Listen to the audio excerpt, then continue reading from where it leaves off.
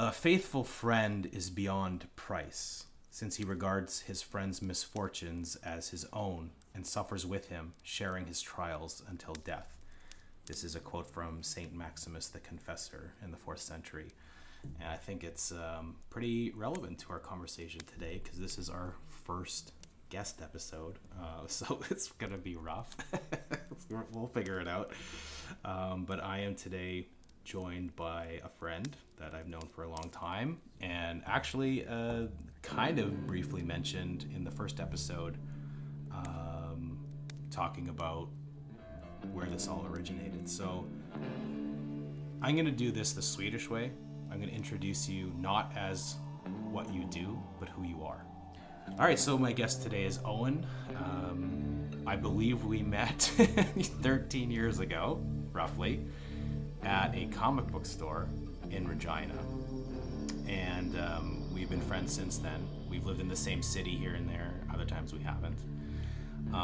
And we've been on a quite similar journey, I think, in a lot of ways. And when it comes to both being, I guess, creative types, but also on a personal journey of kind of self-realization and asking some questions.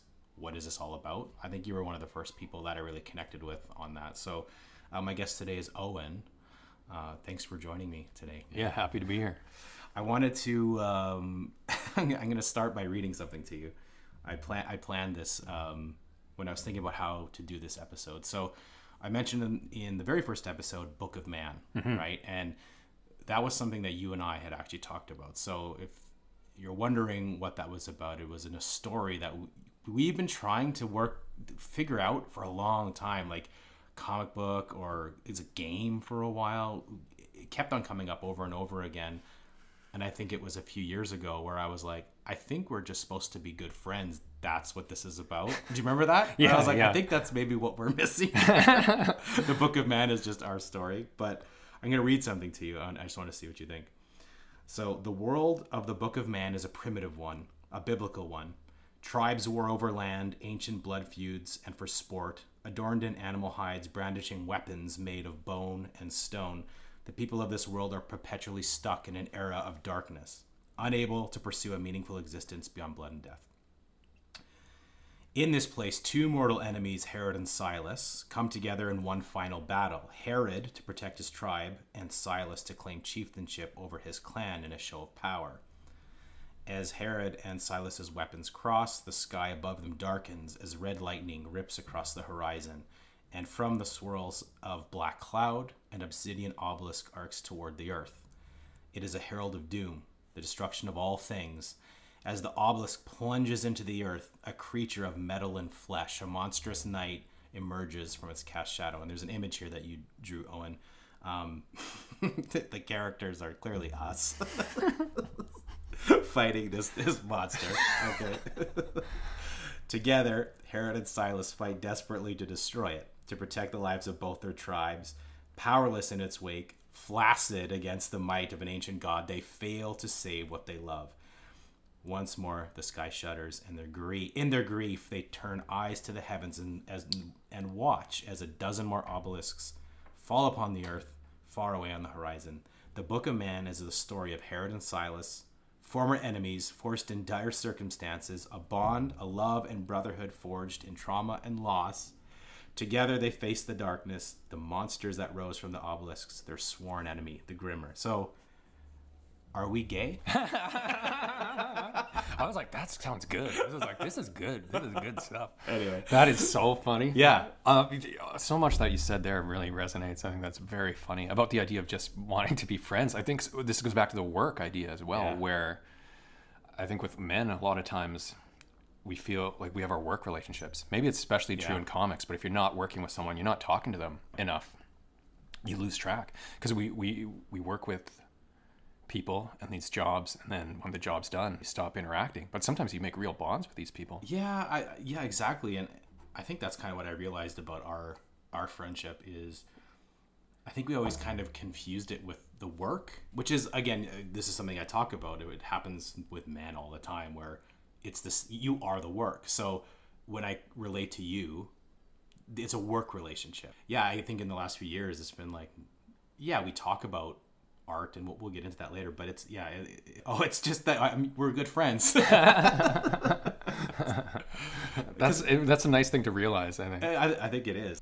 I talk about this a lot too. There's people in my life that I used to call them men of heart, right? And men in particular that you just have this connection with that you don't really understand. The mask drops and you can just connect easier. And I think I realized that we talked about this a few weeks ago. I think it's because we're seekers of truth, right? And so if you were a seeker of truth, you kind of get all the preamble out of the way. You get down to it, and you are vulnerable. You're not worried about wearing this mask of, oh, like, what if Owen doesn't think I'm cool? Right. First of all, we're old. No one's cool at our age. But yeah, I think that's it was an interesting realization that I think opened up our friendship in a way that didn't exist before that, because we separated the art from who we were as friends. Yeah, I think there's an interesting thing that happens when that you do get that connection with someone, where it creates a shorthand. Yes, and we probably have that with our wives too. I certainly have it with my wife, where she knows what I'm thinking. And even you having moved away, I still felt connected. Like I knew what you were going through, all these things. It almost too, and this might be my own. I've brought this up with my wife before, but maybe it's a bit of arrogance or something, that I assume people know what I'm thinking. Sometimes certain people like you're not aware that I thought this. Having to talk to people and catch everyone up. This is modern conversation. A lot of times when you run into someone you haven't, maybe someone new or someone you haven't seen in a while, the painful part is always going through all the ticking all the boxes of this conversation we've all had 100 times, and just clear it out, get it out, like some sort of I'm this or whatever. Here's these things, and they have to talk about these subjects. Whereas with you, when you have a real connection with someone, you don't tick any boxes. You can get right to honest conversation. Yeah, this is so the kind of the intro. That's the Swedish way that I remember when I first moved there, and my friend introduced me to one of his friends, and he didn't go, oh, this is Curtis, he's a writer, which is how I was always introduced. That was always, and probably how you introduced yourself. Exactly. I'm a writer. I work in games or whatever. I work in comics. It was a really cool introduction. This is my friend. This is where we met, and this is kind of like our relationship now and how we stay in touch, what we bond over. I immediately knew that person way better than, oh, this is my friend, he's a musician. Yeah. I did, and that I think has really stuck with me, that it's a much better way to identify or introduce people, because you're getting to the person. Yeah, I think you had told me that right shortly after you had moved, and I started implementing it. It just made so much sense, because I didn't want to be associated with, and sort of I had stopped working in comics, and then what happens? Like, if I'm not actively drawing comics, am I a comic artist at all? So using that as my job, or working on a video game, but it's not for a publisher. Is it anything? Like, which is kind of nice. Removes an identity. Talk about that. What was that realization, and then going into putting that away as an identity? Yeah, this is a fascinating thing about creating art, where if you stop caring what is the main drivers of creating any work anyway, it's to impress, maybe make money, or impress your friends or family.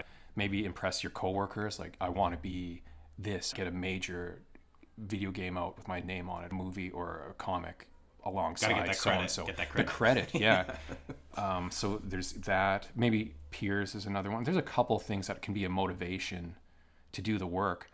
But if you distance yourself from those things, like, I don't need to impress anyone. What do I want to do?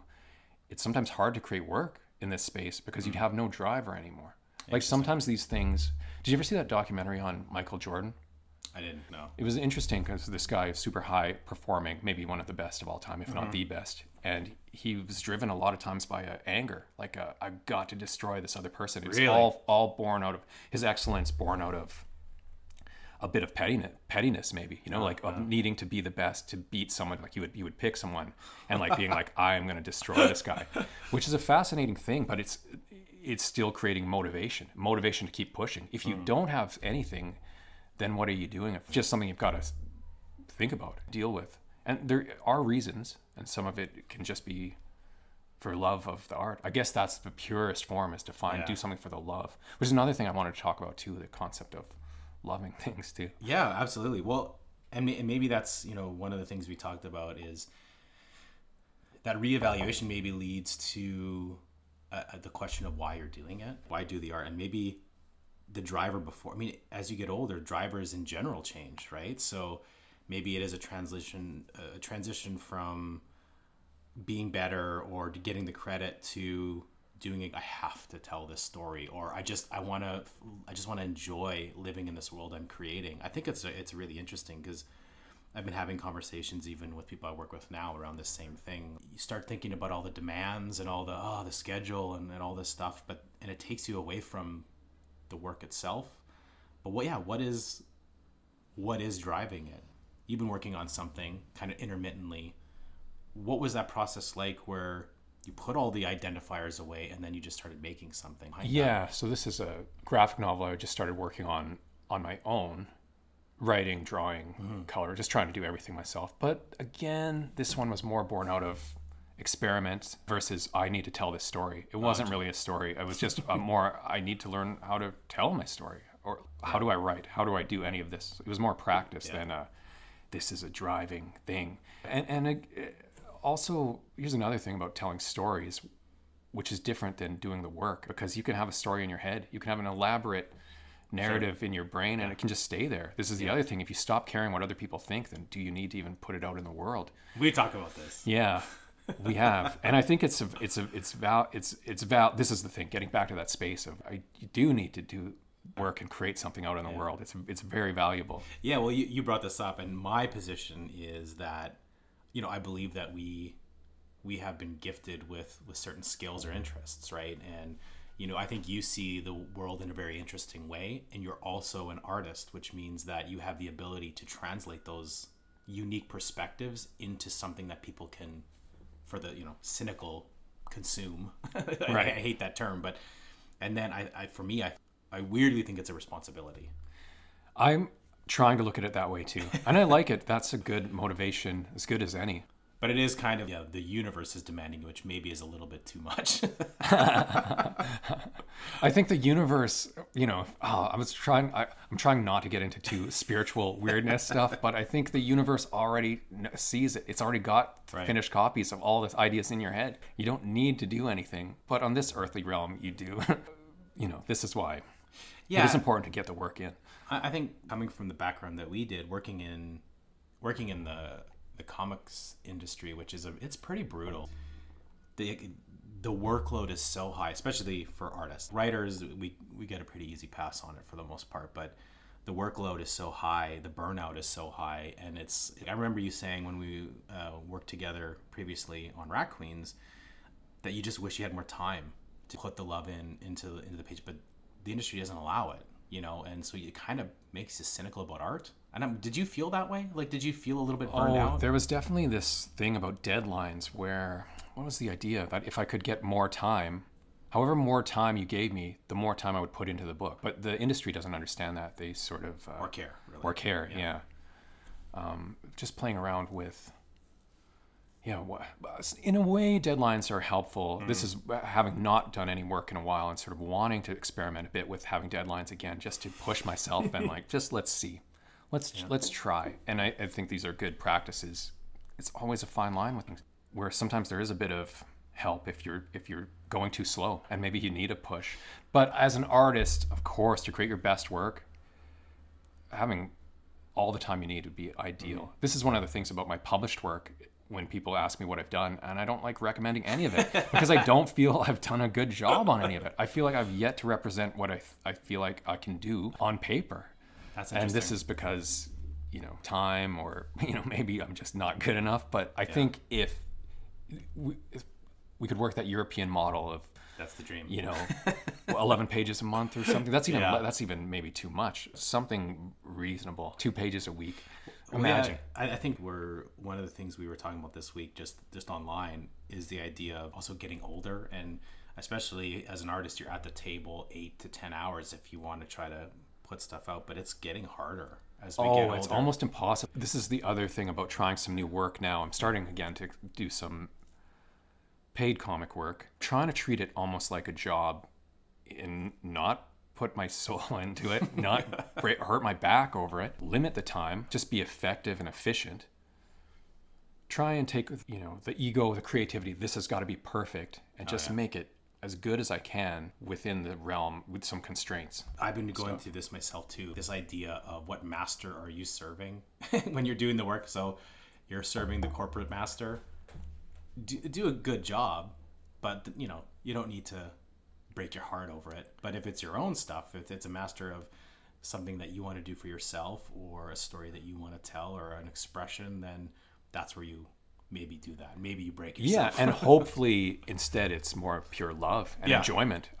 These are these things, these ideas of trying to approach it also, same as a job too, but also have fun with it. I feel like I've learned a lot in these past couple of years of where to mentally place all this so that hopefully I can balance it all. And we'll see. The physical element too is an interesting one, getting older. Because we could talk about it, we're both sort of injured right now, which is a very funny thing.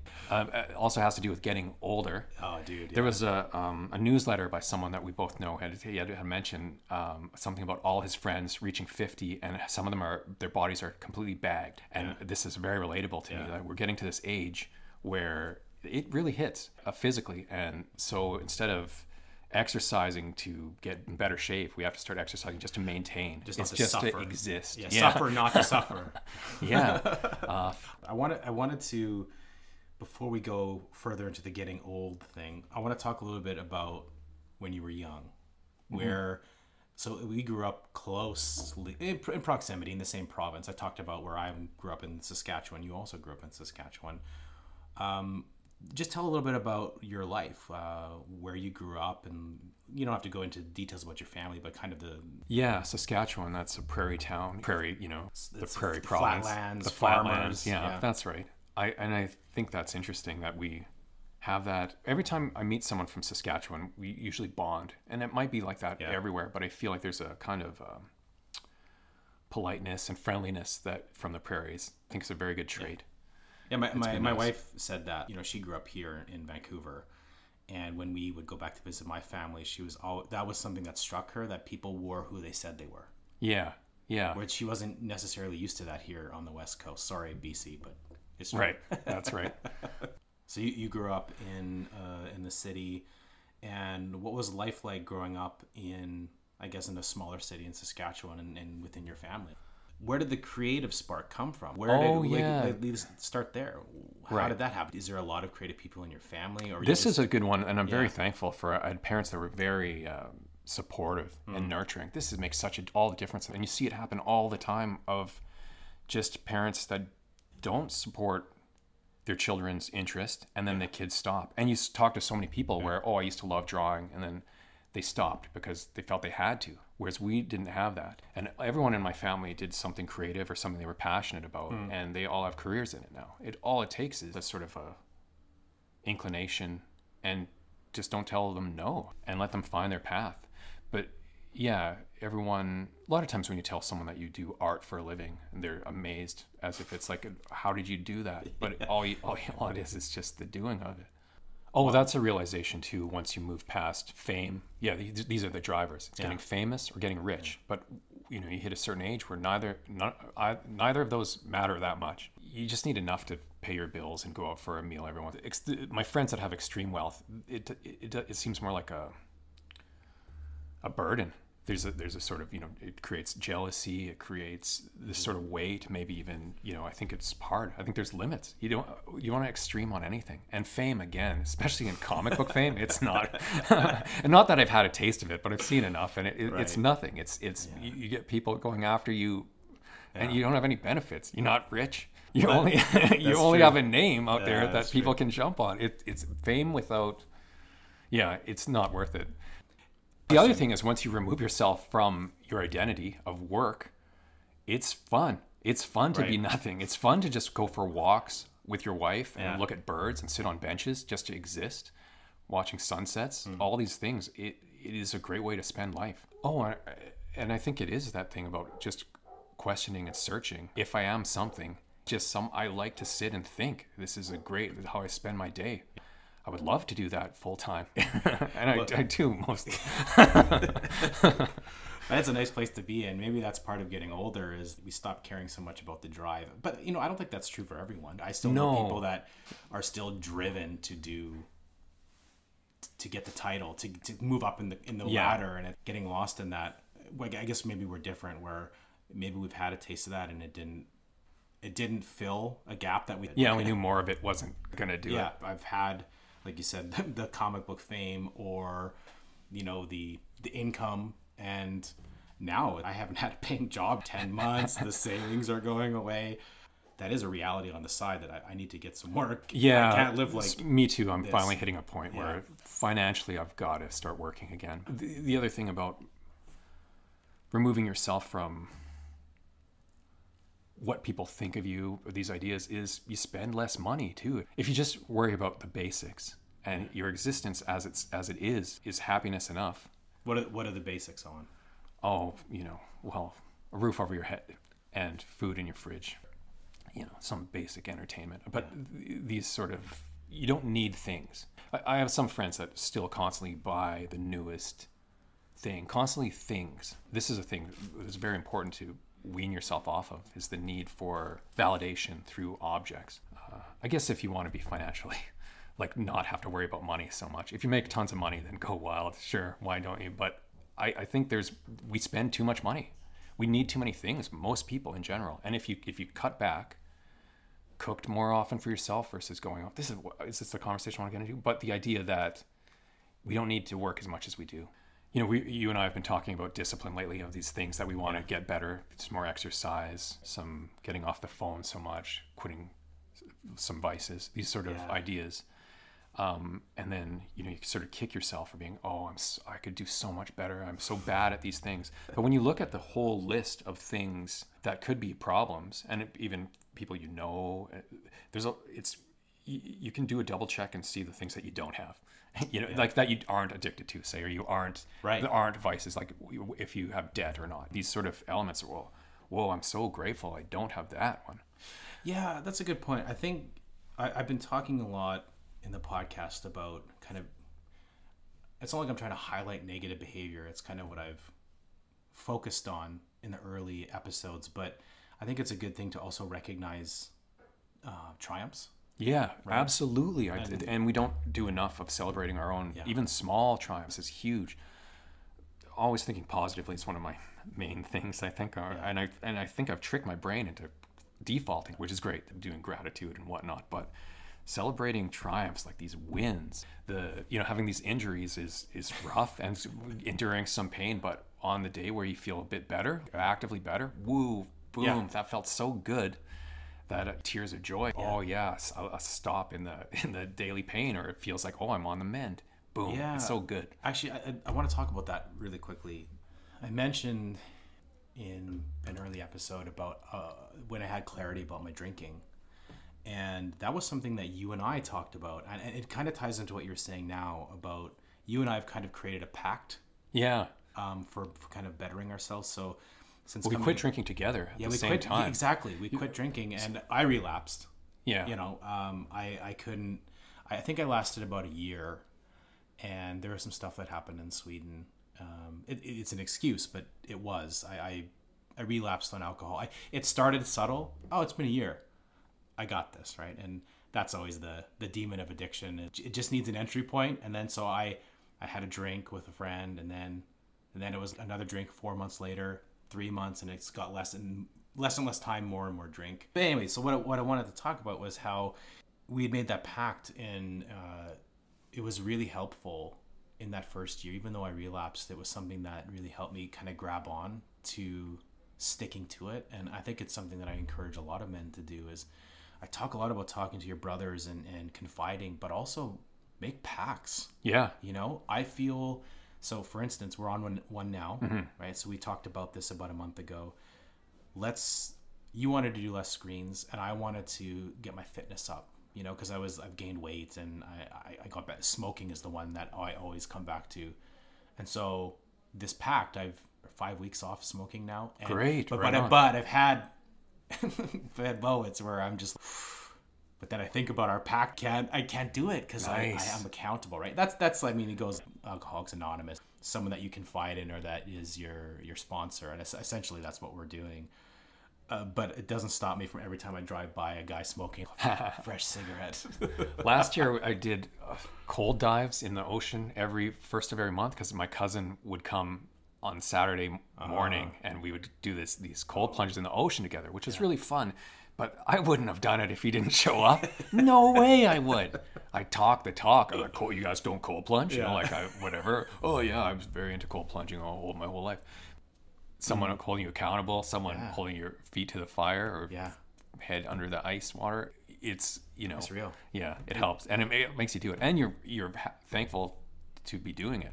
Of course, I prefer to be smoking, but I mean, I feel better, especially after the few weeks out. Oh man, my energy's up, and I'm going for jogs now with my daughter. That's excellent. So, what do you think is special about a male friendship? A lot of what we've talked about with the Book of Man, a lot of ideas was sort of a reflection on an era where, men were struggling or perceived as this sort of idea, and just maybe no role models, no structure. And we had certainly ideas of what made a good man, these things that we aspire to be, some combination of wisdom and bravery, these ideas. And we wanted to represent that in this book, sort of concept, working through our own flaws and failings with these characters. Sort of they looked exactly like us. Yeah, that's very funny. And I still like that idea, honestly. It's not bad. Yeah, that was born out of working on a book, The Rat Queens, where and you had pointed out last time we talked that we were kind of doing a parody of the book, which has a tendency to kind of a troll. We both have troll tendencies of some comedy, trickster type stuff. It's very easy to fall into these sort of ideas of making it a gag. But also that was post everything that I've talked about. I had been pretty traumatized and I was very resentful. Yeah, right? which is interesting. And so that I always turn resentment and anger into comedy, right? Like that's where my voice will exist.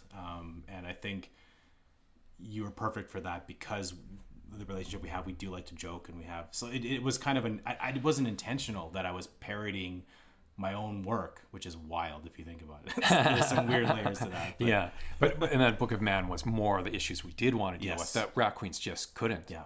It would never touch. And then, so that was directed at men, say if Rat Queens was a cast of women. And so that's why going towards this podcast for being about men is sort of where the catalyst of a lot of these ideas came from, I think. Yeah, it's really, this has been something on my heart for a long time. And yeah, I remember it was you and a couple other guys here in Vancouver when I got canceled, essentially. Those very clear to me that having those relationships really did save me. And I talk a bit about how with my wife that yes, she was an absolute support to me. I don't want that to be misunderstood. She was a rock. And I've said numerous times that she probably should have left me.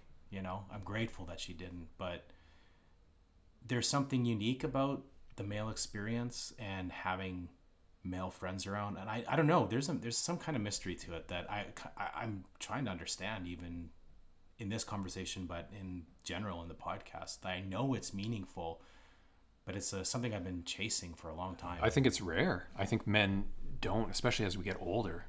We lose touch with, because it has to do with the vulnerability. It has to putting yourself out there and seeing if someone's up for going out. This is like creating these groups, maybe whatever sports league or some reason to get together. I'm an introvert. I don't need to go out that often, but I do need friends, certainly. And it's great to have this. I'm so happy that you moved back into town. Yeah, I'd lost another good guy friend. I had a very, very masculine blue collar bud that was one of my good friends, and it was always good to be around him because he was very like, you would definitely feel like you were hanging with the boys if you're hanging out with this guy, and it was great. But he left, and I'm sort of mostly hanging with my wife and her friends, which is great. They're brilliant women. It's really nice, and I think conversation is always intellectual, smart.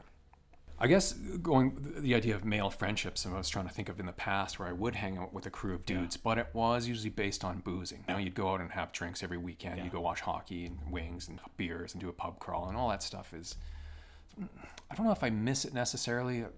some parts, but I don't miss the drinking. And good that we were hanging out without the alcohol. That can happen, because sometimes when you remove these elements, is there anything in common outside of, the weed thing though too. I was gonna say you had relapsed on alcohol. I never did, which was nice, but we did have weed here, and during the lockdowns, you had sort of like you had to do one vice. Yeah, you almost had to. You can't raw dog reality.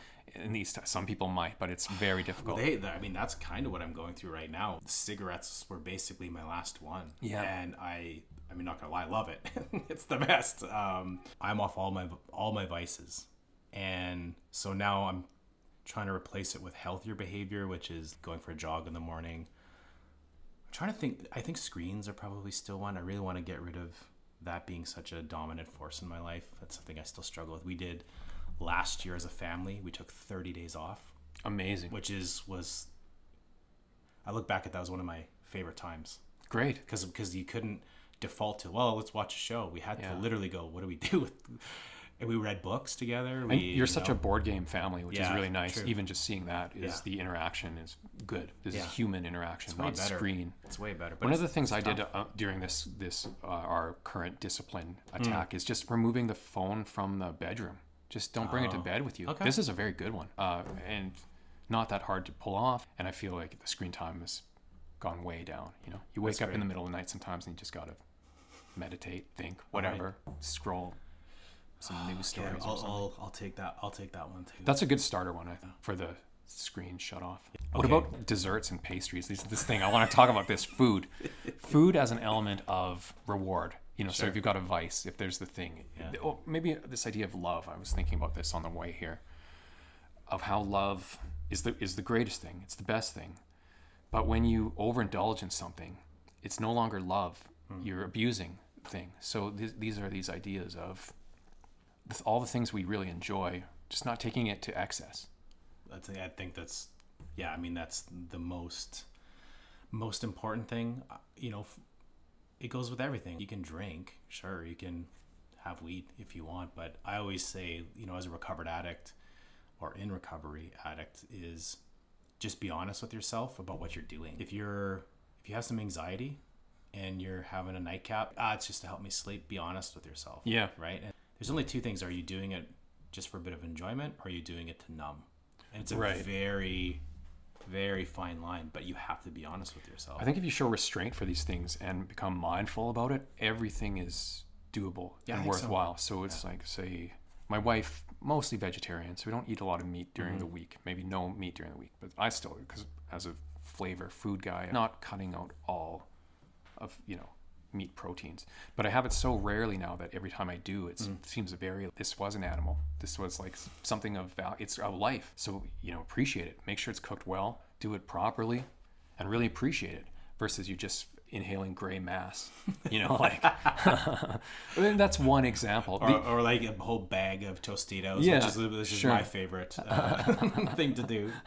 If it brings joy, I think, especially if you're not on it and you're trying to kick something else, hey, more power to you. The dopamine's essential. Again, having these injuries, this is where I relapse big time, looking at the phone, because sometimes you just need a distraction. The problem with pain management, is your brain's focused on it, especially at night. What else are you going to think about? Can't not, unless you can sort of trick your brain, but it's like brain training. It's like meditation techniques. You can't go to sleep when you're trying to focus on a purple triangle in the center of your pain reduction techniques. Another thing that's very maybe the male experience of being not universally, of course, but just more likely to be stiff. My wife and her friends all do yoga. They're very flexible. All my guy friends are stiff bricks that only lift things. These are good to talk about this stuff. This is just a small taste of the rest of our lives of suffering. Hey, I think it's a shot over the bow. It's a warning. There's always time to course correct. That's true. One of the things that I try to do in the podcast is be vulnerable and to talk about things that are weaknesses. Yeah, good. I love that. That's great. Would you be willing to share something that you have a weakness that perhaps, or something that you struggled with recently that you overcame? I noticed when I reflect on doing the podcast that there's things that pop up, because normally I don't actually really have a plan. For instance, we were supposed to do this on the last episode, and then the construction, which is still happening. In case in the background you're hearing a dog, a baby, and a construction, it's all happening at once. But I just sit down and you know, for me, I pray before, and then just I want to know like what topic to cover. And then as I'm doing that, oh yeah, this 2 weeks ago I was being a bastard, you know, and I was being. Oh sure. It's kind of this reflection of my own. Sure, I'm trying to set a good example, but I still have these things in my library where I'm an idiot. I keep repeating the same mistakes, and even though I'm aware of them, happen, you know? Yeah. It's funny just how time has sped up, or you get older. Well, there's so much that's happened in just the world these last little bits, and it does feel like when I think of my past self, it feels like a different person. I constantly feel like I'm a new individual all the time. It's interesting. Some would say it's called like burning through karma, something like that. You're a whole new entity every once in a while. It's a fascinating thing. But then sometimes when I remember past selves, it's hard to even relate to those things. But there's through lines of, say, positive traits and negative traits tied to, you know, the avatar that I'm in, this self. So let me think of some flaws. There's always some. I think and this is maybe born also too out of being maybe an introverted person that's very insular. It's just me and my wife. You know, you create almost a reality within yourself that's pretty positive, but it can be selfish too. I've been thinking lots about the idea of helping the outside world. Again, my wife, very activist, a lot of young women. She's always trying to do some good in the world, always trying to sign me up for some sort of you know, helping the homeless. We've done a lot of like volunteer work. That's which great. I don't know if I'd sign up for without her. You know, I'm just too much of an introvert. I'd rather send good vibes or something like that, like do something that I feel like works. If I've got a flaw, it's that I get too in my own head sometimes and forget to interact with the human space. And these are these things that are very important, and actively trying to make the world a better space. We interact in it all the time. Vancouver's got a lot of issues with homeless, drug addiction, and you get so used to walking by someone on the street and not even making eye contact. This is another great thing. I traveled recently to the UK, which was a lot of fun. Hadn't traveled in years.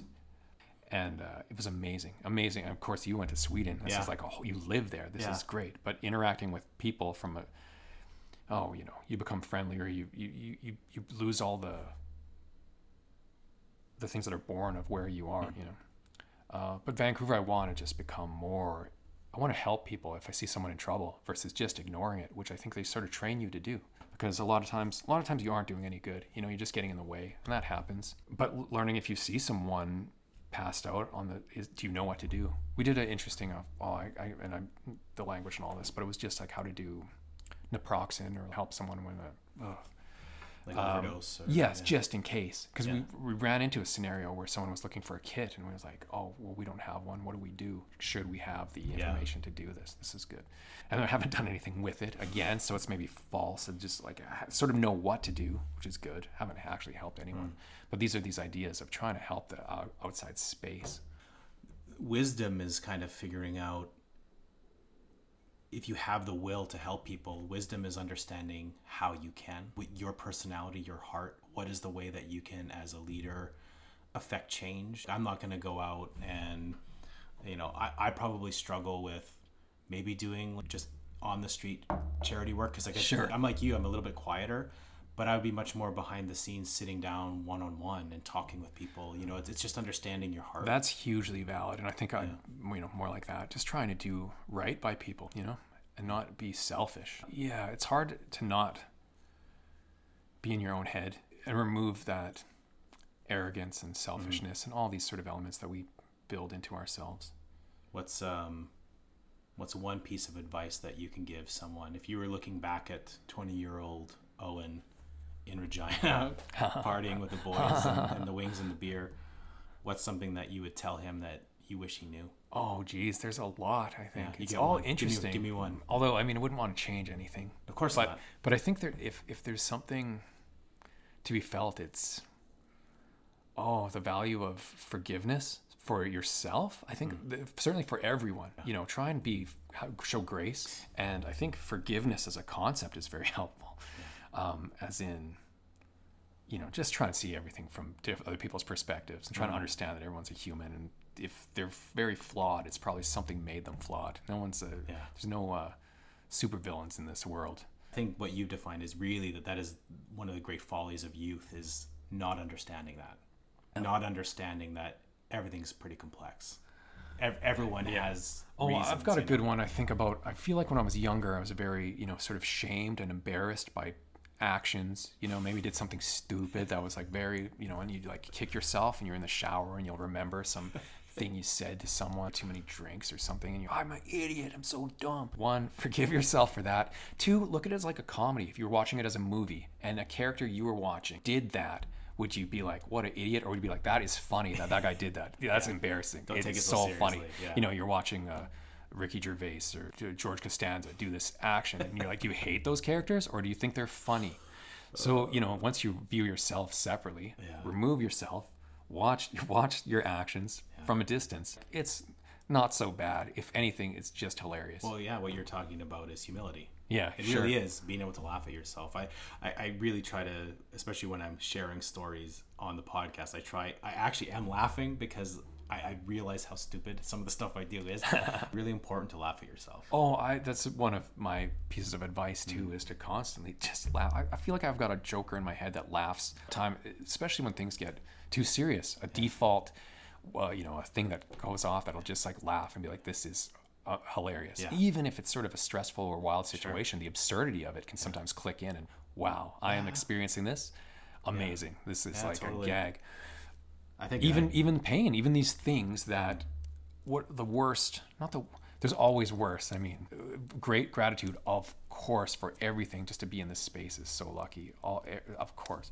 But when you're struggling, we all struggle. Even the idea of pain can be funny. This is the hard part too. I feel like that one of the things is just feeling like an invalid, like feeling for my poor wife having to look after me for 3 weeks. I am embarrassed by this. Yeah, and this is just the beginning. I hope not. All right, man. Hey, thanks for coming on. This has been awesome. I mean, this is just what we do. Now in this, and a good sort of test experiment of a. I might have to interview. May have to get a studio where there's not constant noise. But all right, well, thank you everyone for tuning in. And like I said, I would love to hear from anyone that listens and do a similar conversation. And I've got a few more lined up actually next week. 2 more episodes that I'm recording with guests, which is pretty fun. Oh, nice. And I think it'll be as great of an experience. This has been awesome, man. Thank you so much. Right on. Great. Right. Thanks for having me. All right. Thanks everyone for listening. God bless.